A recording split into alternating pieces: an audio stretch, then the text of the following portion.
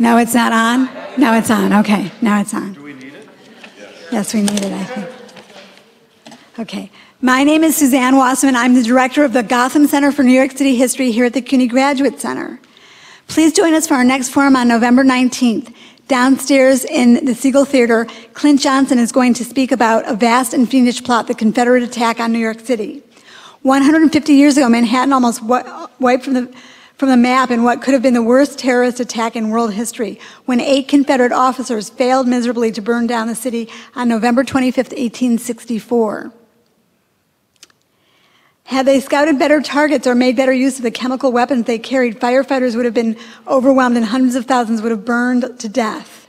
Come hear the true story of how New York ignored clear warnings from the federal government about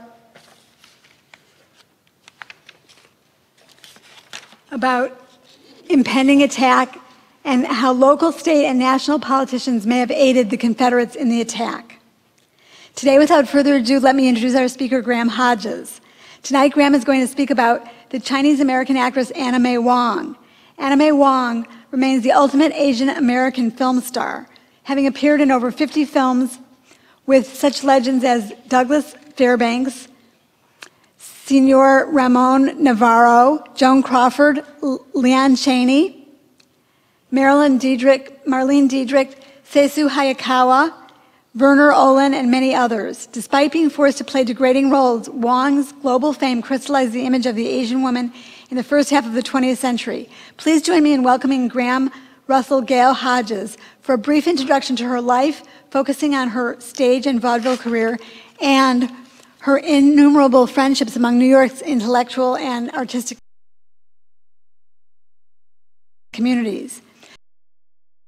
Graham Russell Gao Hodges is a professor of studies at books, including one on taxi drivers and on Cartman, both of which were presented here at the Gotham Forum.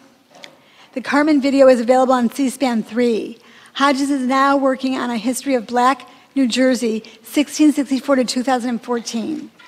And this is also being recorded, so if anyone's interested in looking at this later, it'll be online. Okay, thank you very much.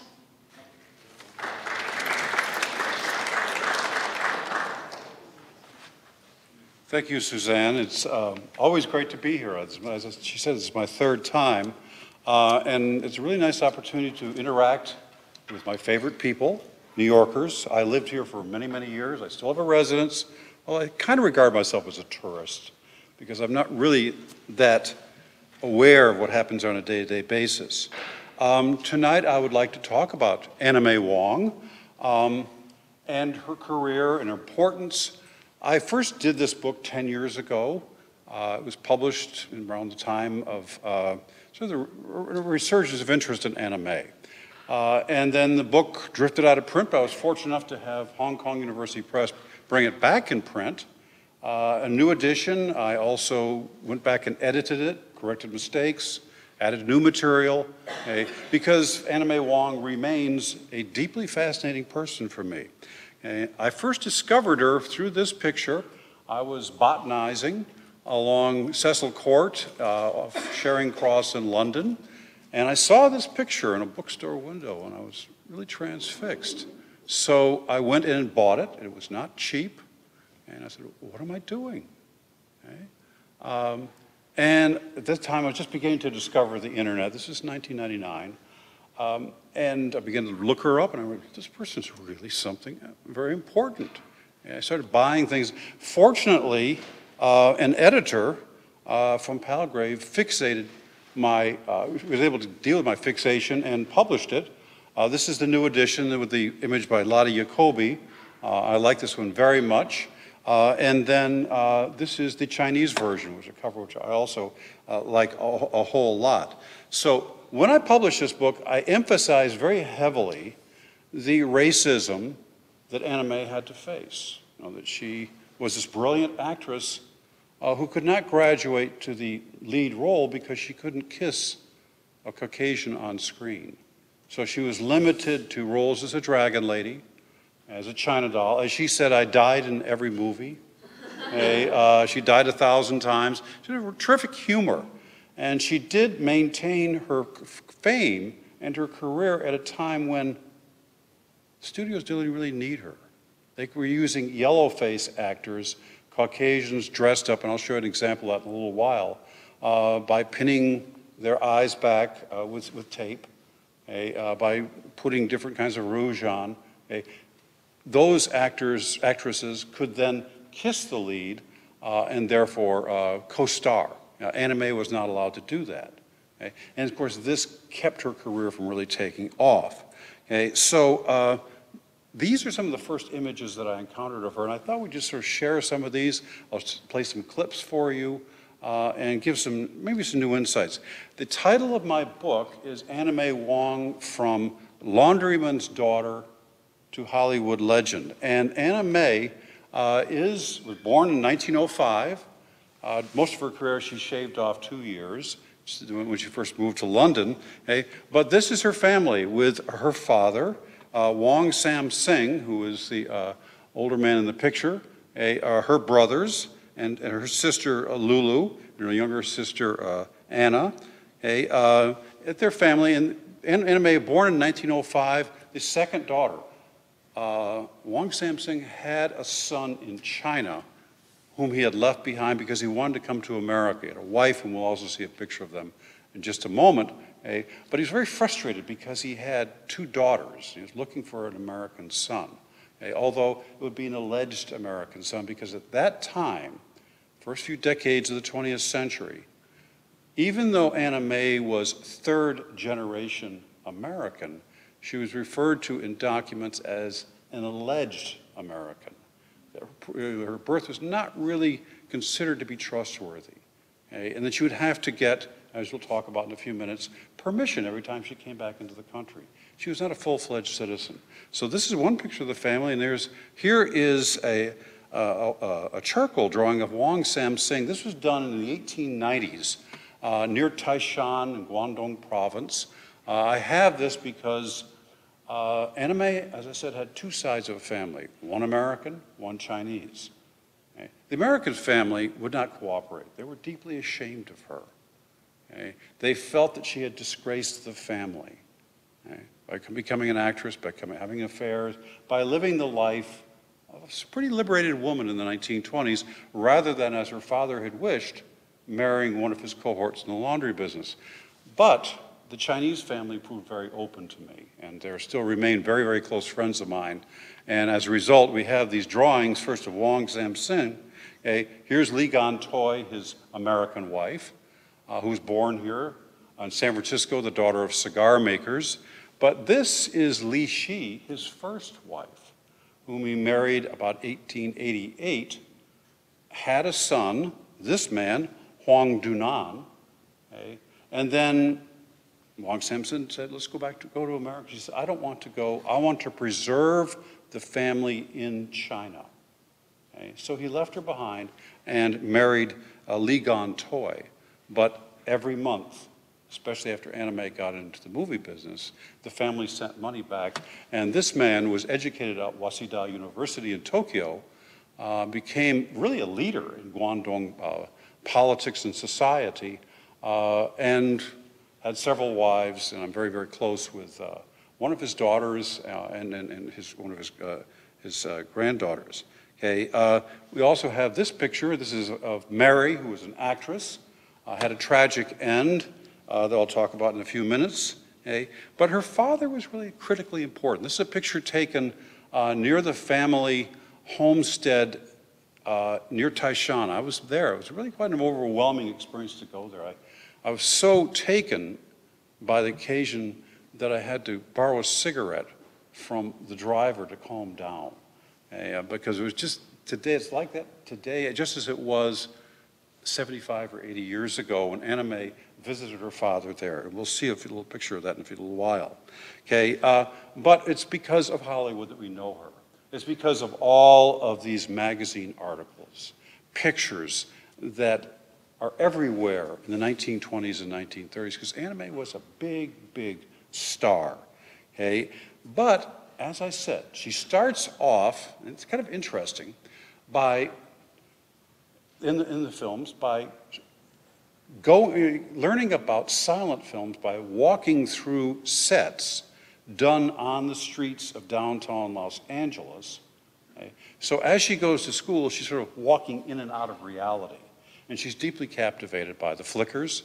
She takes tip money that she earns from delivering laundry and uses it to sneak out of school to go to the movies. She becomes hopelessly entranced with the perils of Pauline. And at home, she and Lulu would practice acting on the bed with their small dolls. Okay? Eventually, she starts hanging around more and more, referred to as the curious Chinese child. Okay? And by the late teens, she makes her debut in an Ella Nazimova movie. Okay? And then more and more bit parts. And then finally, by 1920, she gets a lead in this one. But here you can see the dilemma. Here she's acting as Lon Chaney Sr.'s wife. Okay? And she will be tortured in this. Okay? That's her role. Fortunately, Lon Chaney liked her very much, looked after her, okay, promoted her career. He was a very good friend of her. And she found in the business of Hollywood that she could work well with certain actors. Okay? And so this one, Lon Chaney, really was quite helpful for her during the 1920s. Okay? She also remained friends with Nazimova, who was in the Red Lantern. She had a rather scandalous affair with Mickey Nealon, who directed this film. Okay? But she got around. Now, the next role, and we'll see if we can get this right here, is in this film. This is The Toll of the Sea. It's one of the very first, if not the first, Technicolor movies. Okay? And in this adaptation of Madame Butterfly, which, as I argue in the book, is the ultimate in the Orientalist perception of Asia. Okay? Of course, this is still a very popular opera. It's done at the Met all the time. Okay? But this is a play, and here we're going to see Raymond Carver tell Lotus Flower she cannot go back. Here, Anime demonstrates one of the real talents, that she could cry on command. So he's telling her he's not going to take her back to the United States. They have a child, but he's going to leave them behind.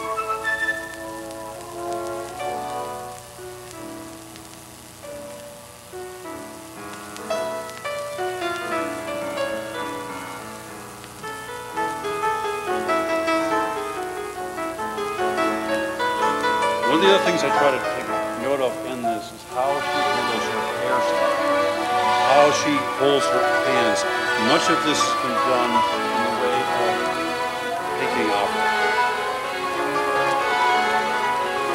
This is 1923. Okay, so she's now been told that she's been left behind, breaking her heart, and so there's the tear. Not many actresses do that on command. Perhaps it was because Mickey Nealon had dumped her and gone off back to his wife. Perhaps it's because these men were unfaithful to her, but she somehow summoned up that feeling. Okay? Now, Frances Marion directed this movie. She's a pioneering female director, one of the very first, okay? And very close friends with the golden couple, Douglas Fairbanks Sr. and Mary Pickford. So when Douglas Fairbanks Sr. begins casting for The Thief of Baghdad, the great hit of 1924. I think it's in the national treasury of films that we have. Okay? He needs Anna May Wong to play the role of the servant. Okay? And here we see a very famous pinup scene in which Fairbanks will then stick a knife into her lower back to intimidate her, to make sure that she does what he wants. Okay? That image circulates the globe. Okay? I've seen examples of it from Australia, from Russia, from England, of course, America. Everybody knew who she was through this role, okay? But also from her succeeding role with, in Peter Pan, the first version with Betty Bronson, in which she plays Tiger Lily.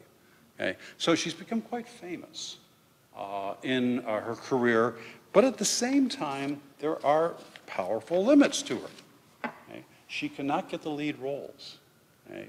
What happens to her, and throughout this period, she makes probably 4 or 5 movies a year, and this is, again, the business part, because I'm an old labor historian, I pay a lot of attention to this kind of thing. They would use her name on the marquee, but include her only for short sections of the film, pay her by the day.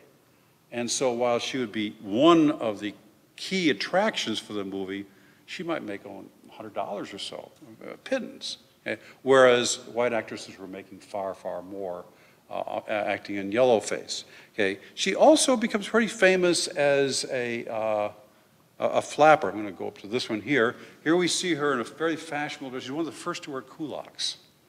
Okay? She also dresses in her father's wedding coat. Okay? Adapts it for herself. We'll see more pictures demonstrating that sensibility. But let me go back to the previous one here. Yes, this one. This is a very interesting document which speaks to the personal dilemma she has as an American. Okay? This is the permit that is required of her to leave the country and return. Again, she's third-generation American. But she would have to go down and speak to a guy named James C. Nardini. The whole family would have to go down.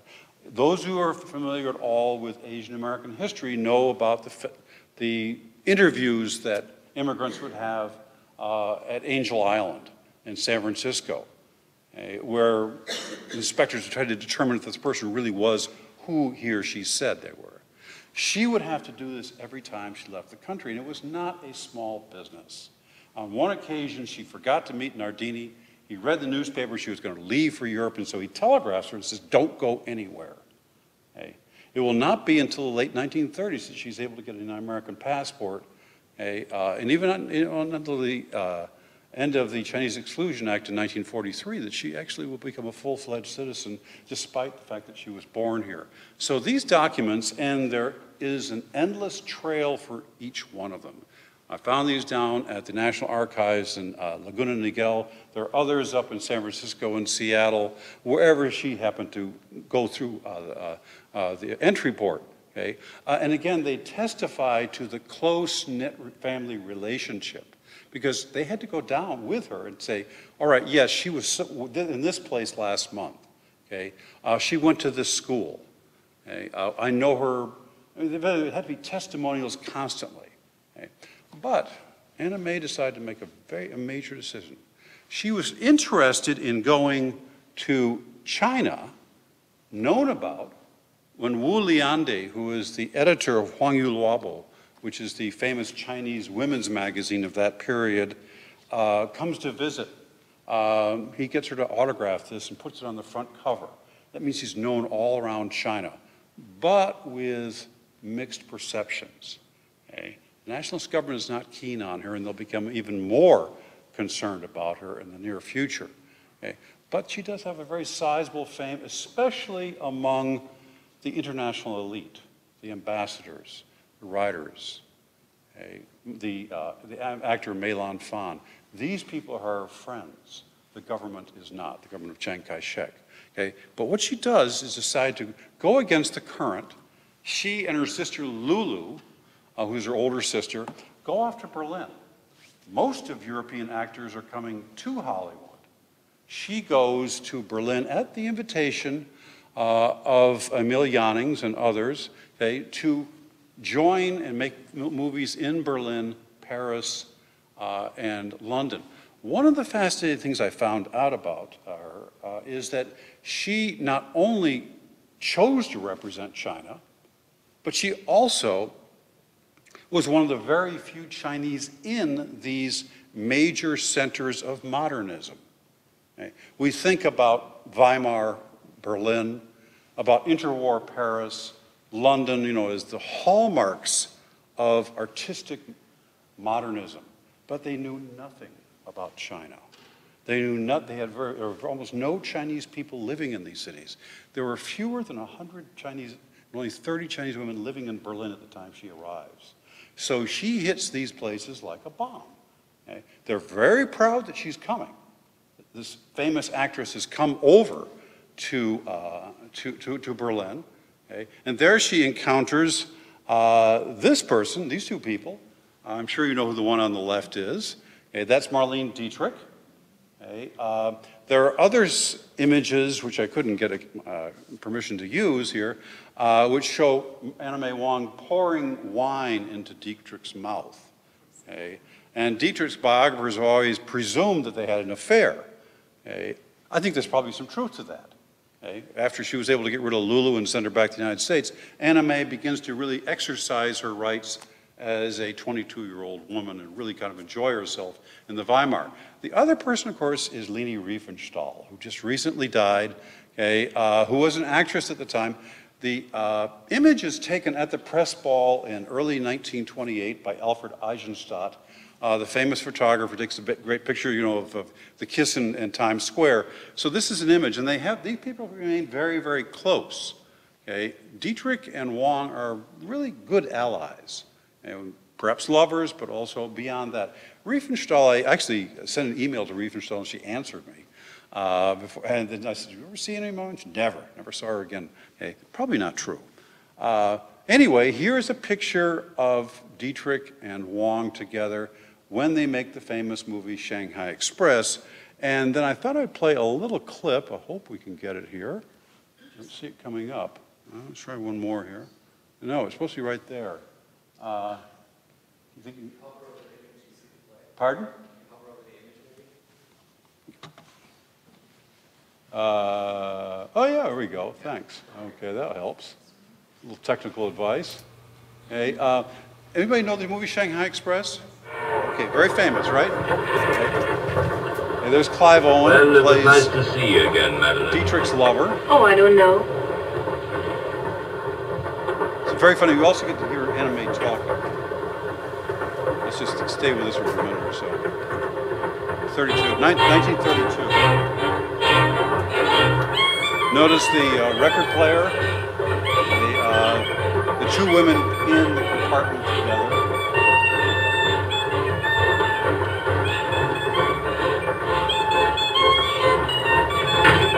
Jazz music playing.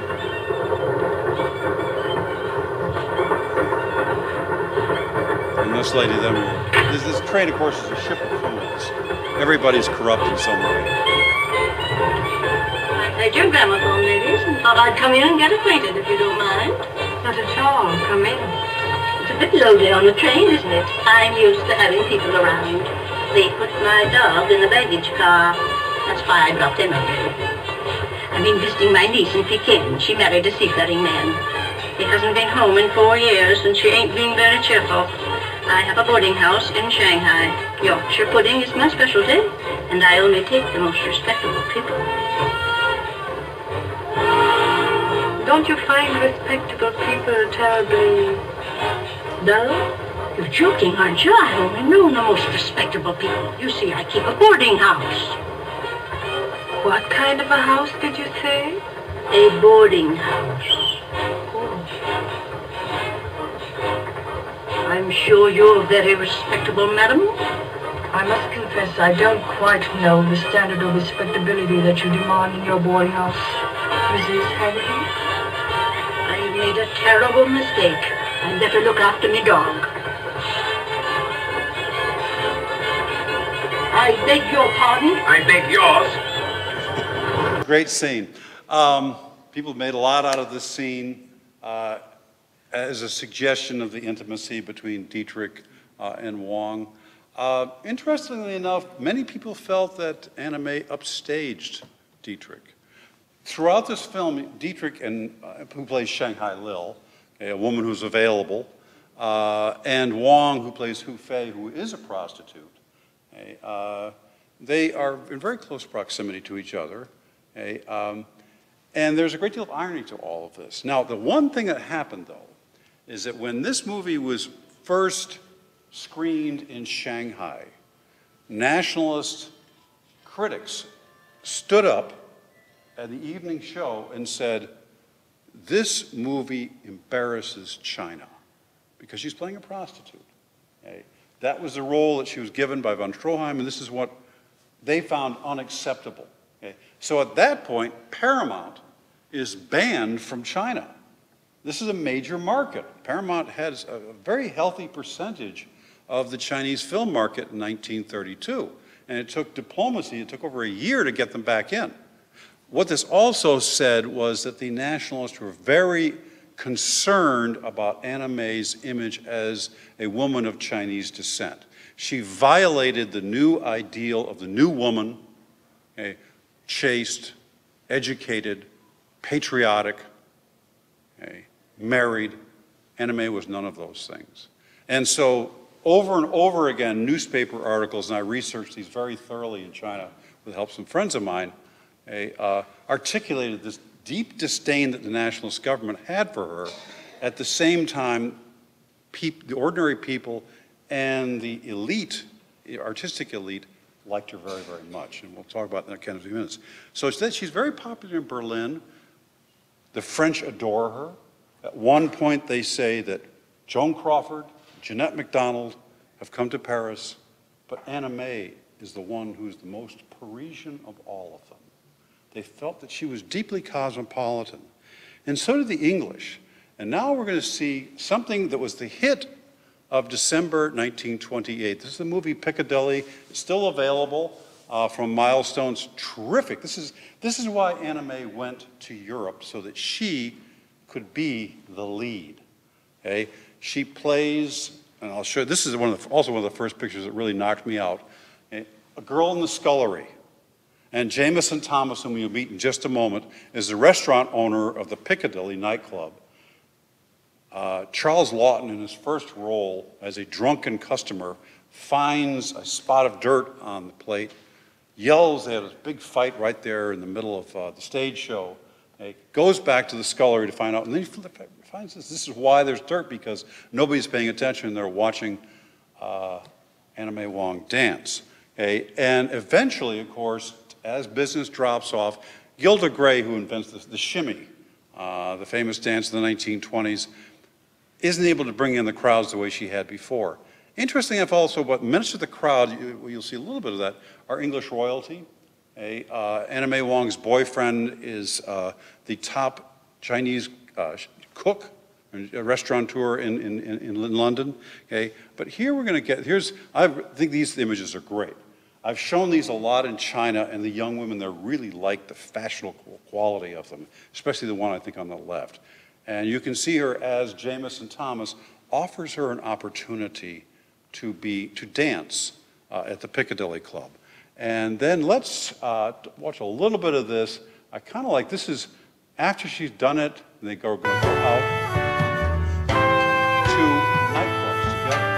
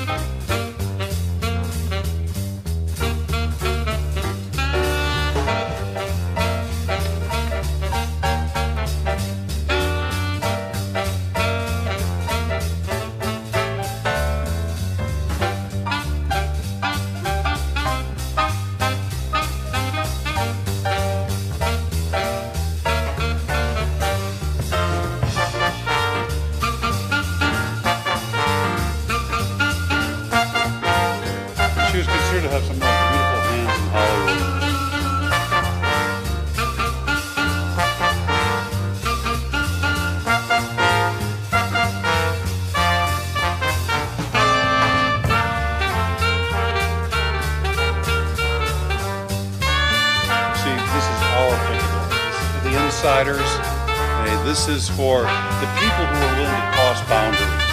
Okay. Now, also you see a black man dancing. There's an incident that comes up in a couple of moments in which he's dancing with a white woman. And there's, pardon?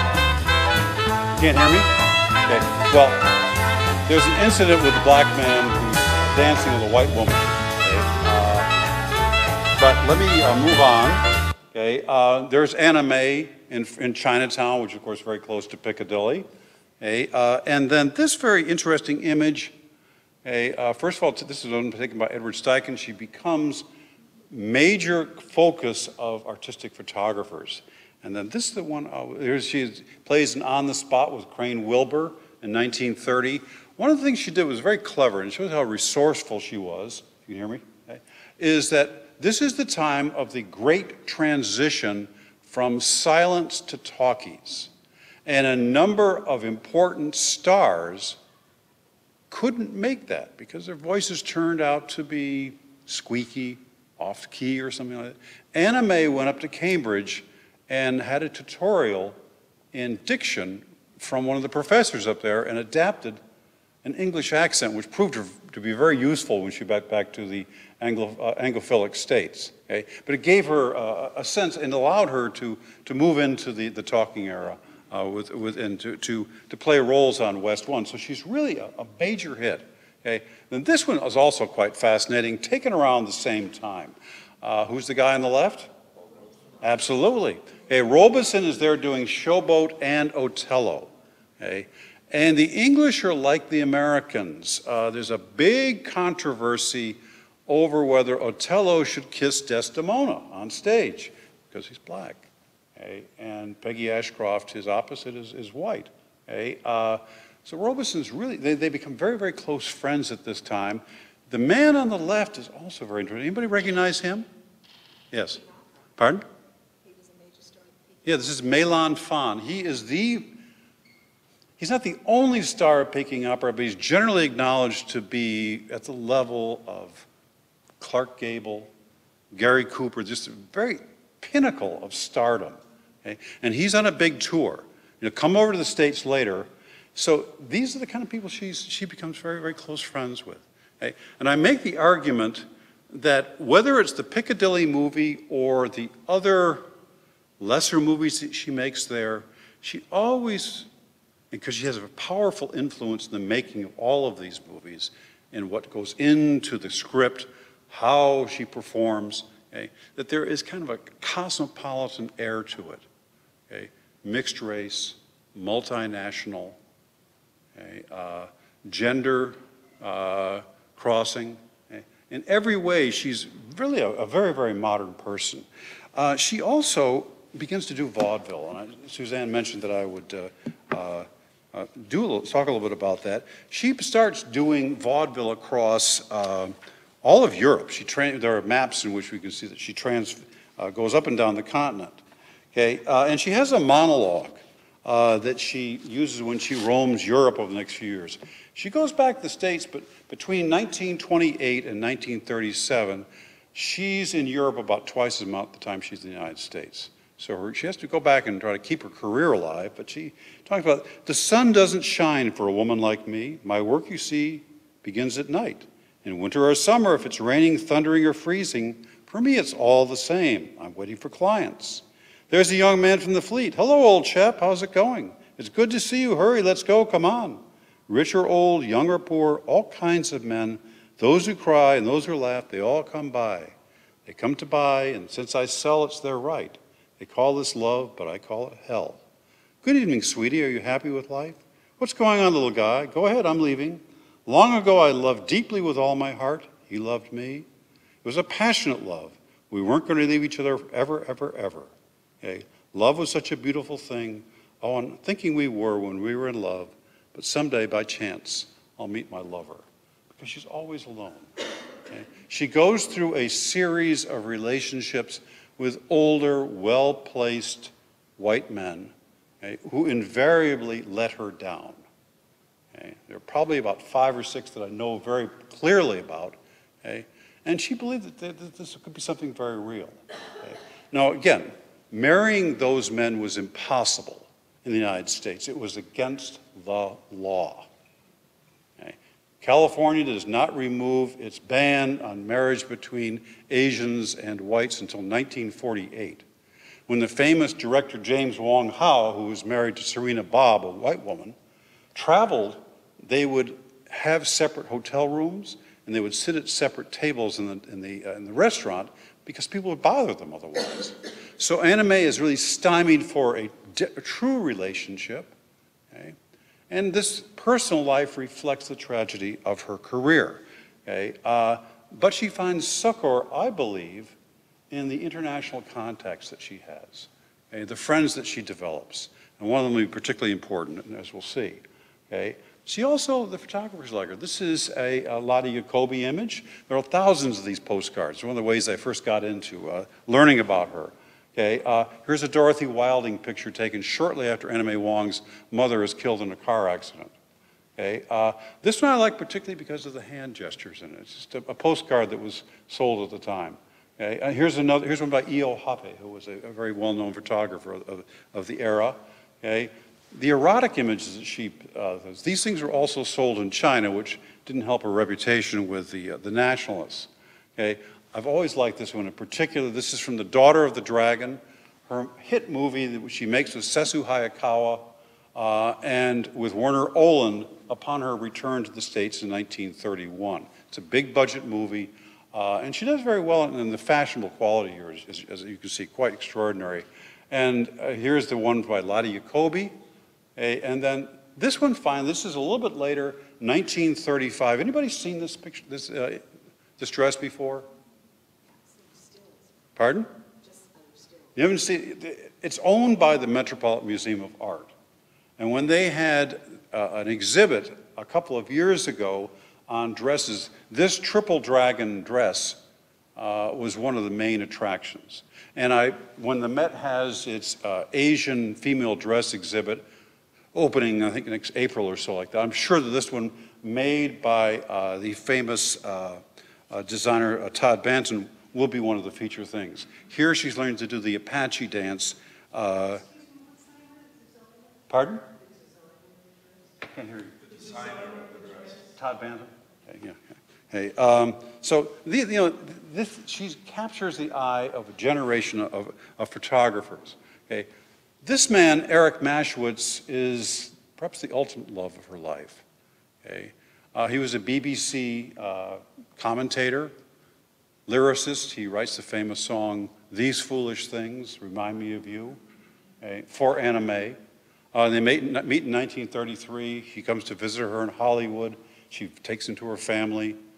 She shows him around Los Angeles, and then finally he leaves and they never see each other again. So her personal life is very much of a tragedy, but he gave her joy, at least for a time. Okay. Still, Hollywood is this. This is a yellow face. This is actually a woman dressing up at a party as Anna May Wong. And Anna May Wong's influence on fashion is fairly significant. There was the Wong look, which was popular in England between 1931 about 1935, bangs. Edith Head, the famous designer, uses the bangs for her permanent look. And she's, of course, very close friends with Anna May. Okay. Meanwhile, Anna May keeps going back and doing movies like this, Chu Chin Chow. And this movie deeply influenced Anna Sui in her fall 2014 collection.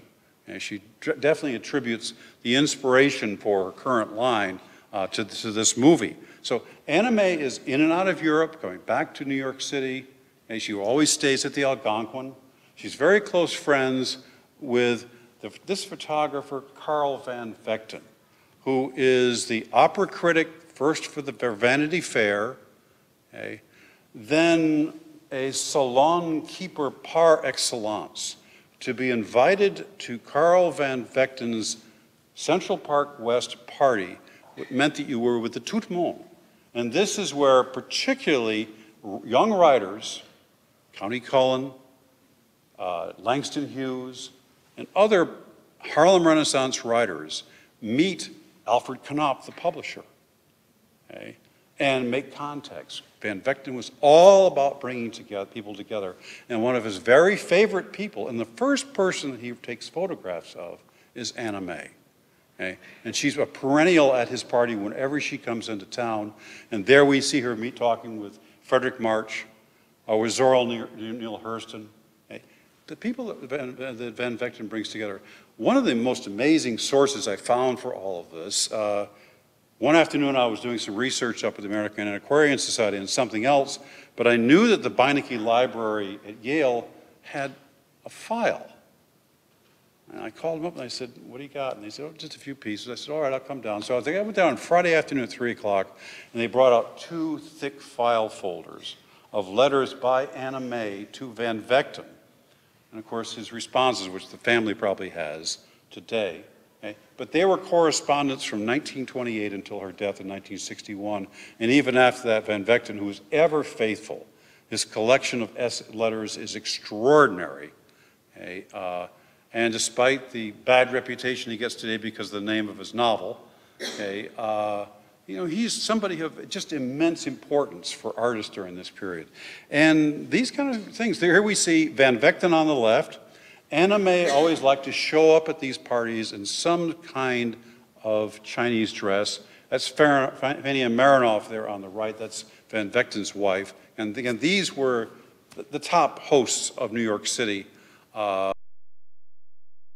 in the 30s, right into the 40s as well. Okay, and one of the photographers he meets there is Nicholas Murray. He took the preceding image, okay, and these color images, which are now up at the Eastman Kodak collection in Rochester.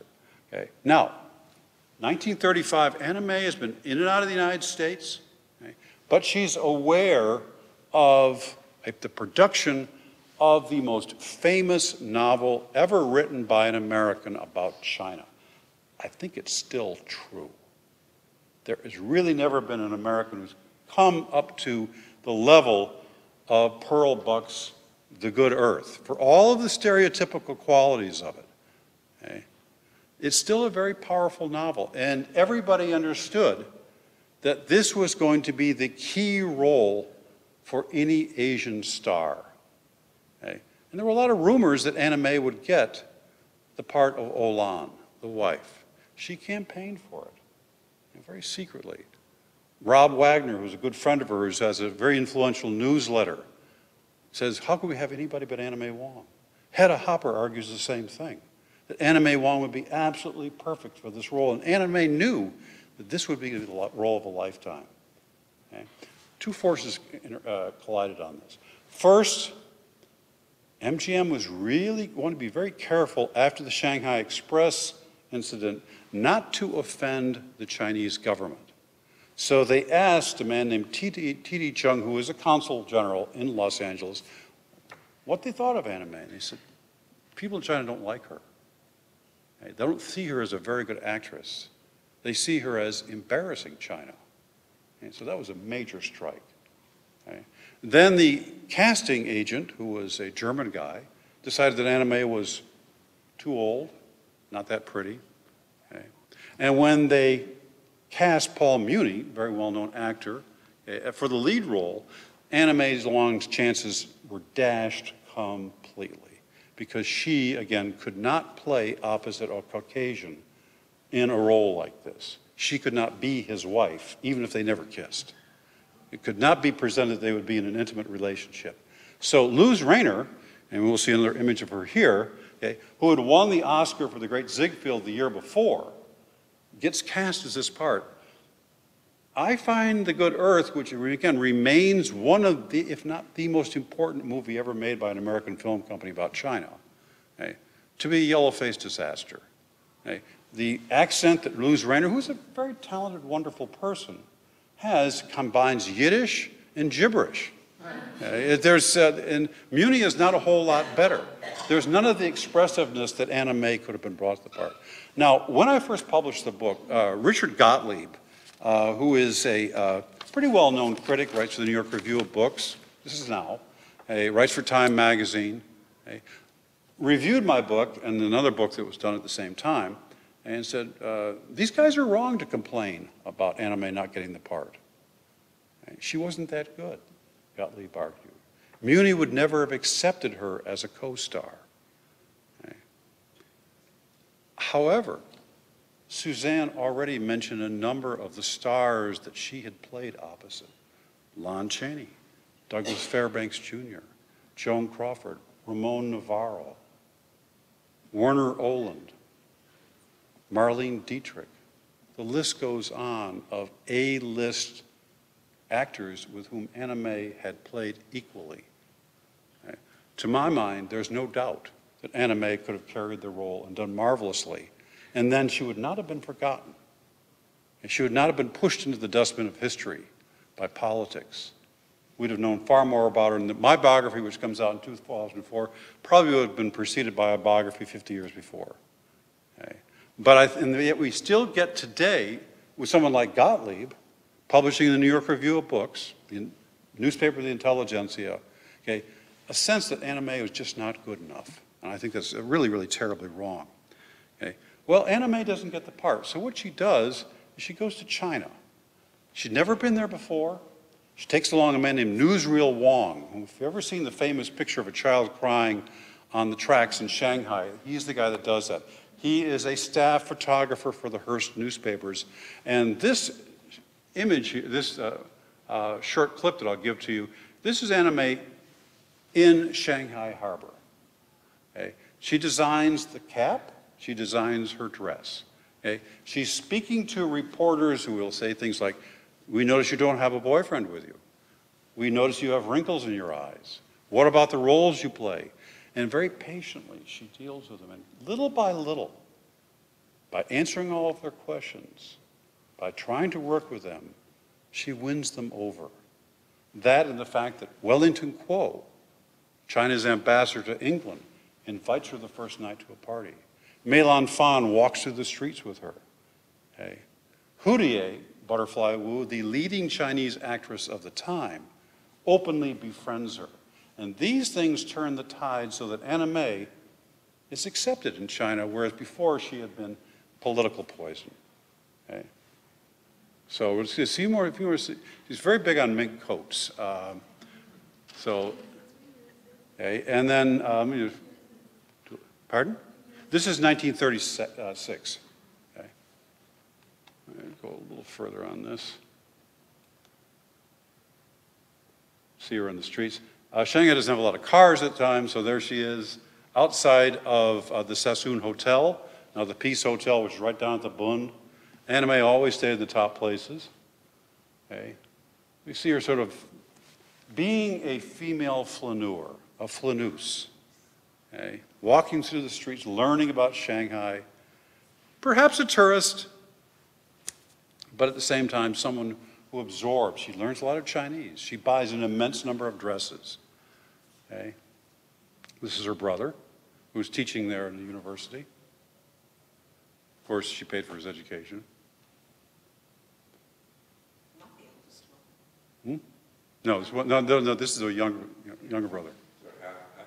Pardon? No, not the half brother. This is another one. She pays for the education of all of her family and buys them houses too. Except the oldest brother, who is not her. I mean, well, no, she pays for a lot of him too. Yeah. Wang Junan, she pays for him to go to Waseda.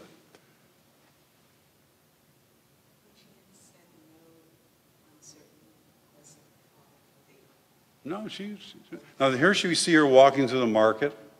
Okay. These films were sent back to the States and would be seen on Saturday afternoons, okay, by Americans, so they could keep up with her, just as The Good Earth, of course, is becoming the year. And then I'm going to skip a little bit ahead here. Oh, here she is. This is Anna May appearing with Hudier, with Butterfly Wu. No, it does not. Okay.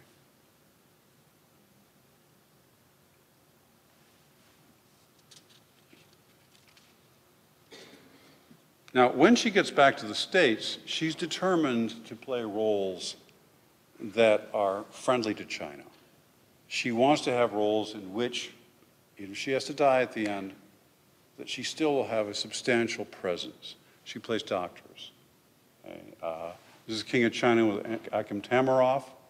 Okay. These are B movies, it's true, and she does about 3 or 4 of these. Dangerous to Know with Gail Patrick, again with Tamaroff. Okay. You notice Anthony Quinn plays a bit role down the part. Okay. And then Island of Lost Men, in which she actually sings a song. I thought about bringing that along, but I didn't think her voice was all that great. So, and with J. Carroll Nash. Okay. And then finally, this one here, Bombs Over Burma. Which she does in World War II. And it's a really kind of an interesting movie where she actually speaks Chinese for about the first 10 minutes. Now, Anna May suffers an enormous loss in reputation during a very famous event. Okay? Madame Chiang Kai-shek comes to the United States in 1943 because America and China are wartime allies. Okay? And the United States backed the nationalist government against the communists. Okay? All the communists and nationalists are sort of working together against the Japanese. Okay? But Madame Chiang Kai-shek comes to rally American support and also to lobby for the end of the Chinese Exclusion Act. She makes a very famous appearance before Congress and is widely applauded. Okay? She then goes across the country, spends a lot of time in New York. Eventually, before she leaves, there's a huge rally for her at the Hollywood Bowl. And all of the big executives there, many leading stars are there. One person is decidedly not invited, and that's Anna May.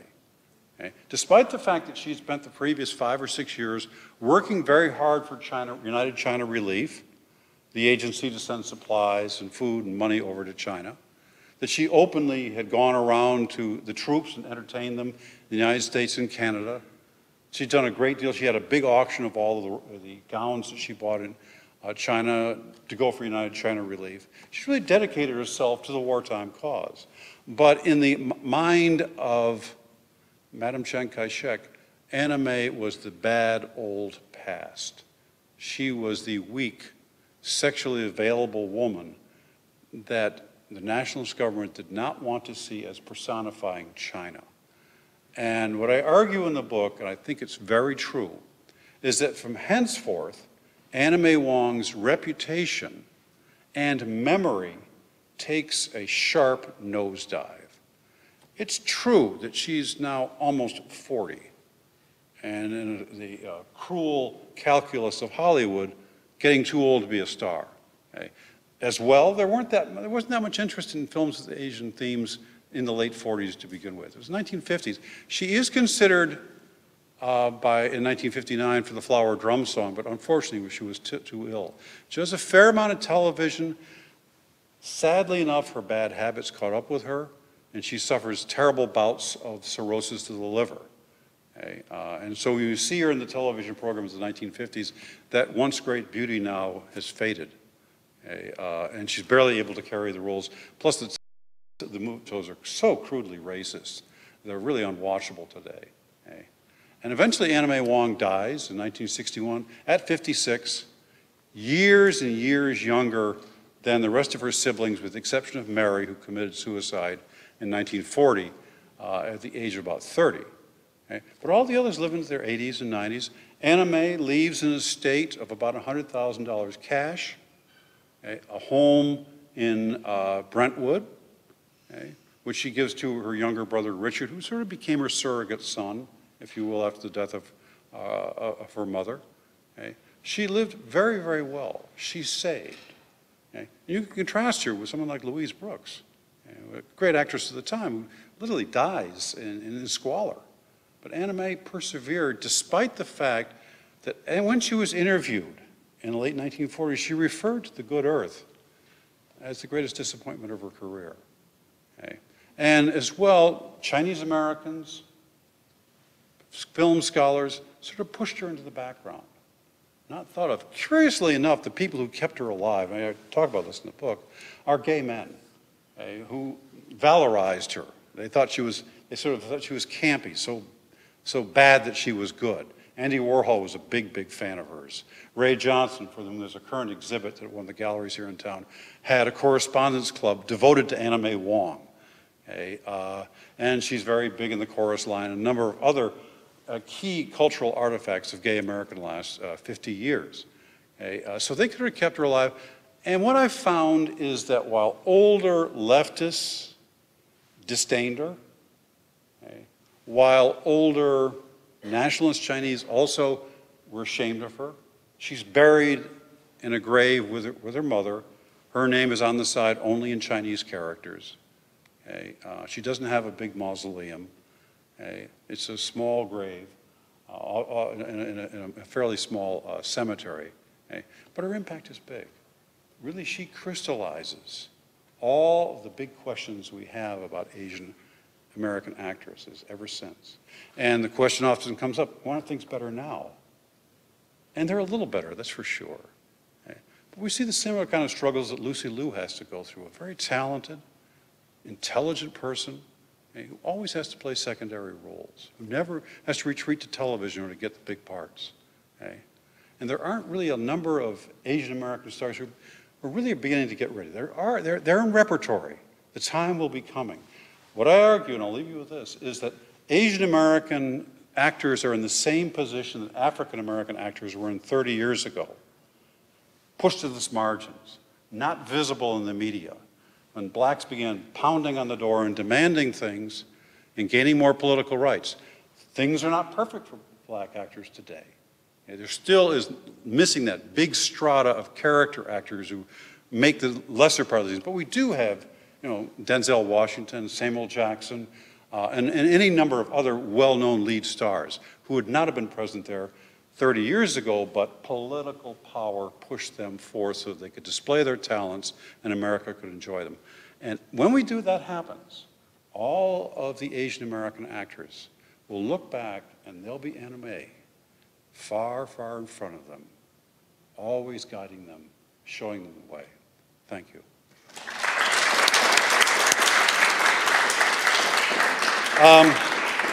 We got some questions, right? All right, come on, New York, let's hear it. Yes? I'm going to repeat the question so that you can hear it, but why don't you ask it first? Can't hear you. Oh, okay. I'm on now. In the Shanghai Express. Yeah. clip where they're in the same car, Yeah. you said much was made of that it was suggesting. Relationship, Right. yes. I'm wondering, to your knowledge, at the time that movie would have been shown in the theaters of America, in, say, Peoria, Yeah. would an audience member have picked up on that? Probably not. Okay, let me just repeat the question. The question is, would an audience member have picked up on what? Would an audience have picked up on the relationship between Dietrich and Wong? I kind of doubt it. Okay. Gay themes are, very, very sub rosa in those days. Okay? But Dietrich's relatives saw the two of them. They recorded that Wong and Dietrich had a tent by themselves during the making of the movie. They usually sat together playing music, drinking lime rickeys together, sort of ignoring everybody else. They didn't pay any attention to Clive Brooks, the male actor. They were sort of off in their own little world. Okay? At the same time, one time someone asked Dietrich what he thought of Anna May's acting in that scene, and there was a chill in the room, as if Dietrich somehow didn't want the suggestion that there would be competition. So it's a complex relationship. And of course, Dietrich is one of the great icons of the 20th century. And I argue in the book that there's a clear racial choice which is being made there. Okay. I think you were next. I've read both Lucy's and Joan's, and I was interested in her vaudeville activity in the United States. Mm-hmm. But you hadn't. No, I didn't talk about that. I'm sorry. Okay. So you want to know about her vaudeville activity in the United States? Okay. That's what we were going to hear about. Well, I'm sorry I left that out because I was kind of got the other thing. She does tour first in 1925. It's not a success. Okay? But she continues it. And then she does most of her vaudeville in Europe. She does do vaudeville in New York City and in Brooklyn during the early 1930s. Very similar to what she does in Europe. But was it for white audiences, or was it like the Chitlin Circuit? No, it's for white audiences. Well, yes, it'd be, There was the Chop Suey Circuit, just like there was a Chitlin Circuit. Yes, I understand that, yeah. No, she was really she was in Radio City Music Hall. She was in Broadway theaters. Sort of two problems. One is why her? What do you mean? Why choose her? Why did she become Ah. a big female Chinese Yeah, star sure. in the early days when there may have been other options? And can you talk about her childhood experience that led her on the road to being a theater person? And Sure, to the star? okay. Let me take the first part first. So do you want to repeat the question? I'll repeat it. Okay. There are two parts to the question. First of all, what are her childhood experiences that get her prepared for a career in the cinema? And then secondly, the very interesting question, why her? Okay. I think that she was prepared